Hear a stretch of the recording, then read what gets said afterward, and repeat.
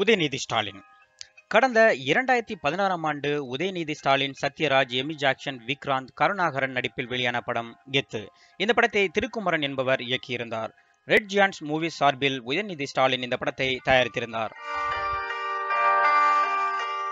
இந்நிலையில் படத்தின் தலைப்பான கெத்து என்ற வார்த்தை தமிழ் பெயர் இல்லை என்றும், அதனால் படத்திற்கு வரிவிலக்கு கிடையாது என்றும் கூறி தமிழக அரசு கெத்து படத்திற்கு வரிவிலக்கு அளிக்க மறுத்துவிட்டது.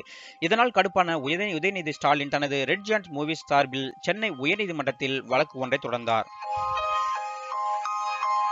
இதனை விசாரித்த நீதிபதி ஆர். மகாதேவன், கெத்து என்ற வார்த்தை தமிழ் வார்த்தை என்றும், திருப்புகழ் பாடலில் கூட கெத்து என்ற வார்த்தை உள்ளது என்றும் சுட்டிக்காட்டினார். மேலும் அந்த திருப்புகழ் பாடலை பாடி காட்டிய நீதிபதி, தமிழக அரசு கெத்து படத்திற்கு உடனடியாக வரிவிலக்கு வழங்க வேண்டும் என்று தனது தீர்ப்பை கூறி அதிரடியாக உத்தரவிட்டார். ஆனால் இந்த தீர்ப்பை எதிர்த்து தமிழக அரசு உயர்நீதிமன்றத்தில் மேல்முறையீடு செய்தது. இதனால் இந்த மேல்முறையீடு வழக்கு தற்போது நிலுவையில் உள்ளது. இந்நிலையில் இதுகுறித்து அதிமுக கட்சியைச் சேர்ந்த அமைச்சர் பாண்டியராஜன் கூறுகையில், கெத்து என்ற வார்த்தை தமிழ் வார்த்தை என்றும், அந்த வார்த்தை சிலப்பதிகாரத்திலேயே உள்ளது என்றும் சுட்டிக்காட்டியுள்ளார்.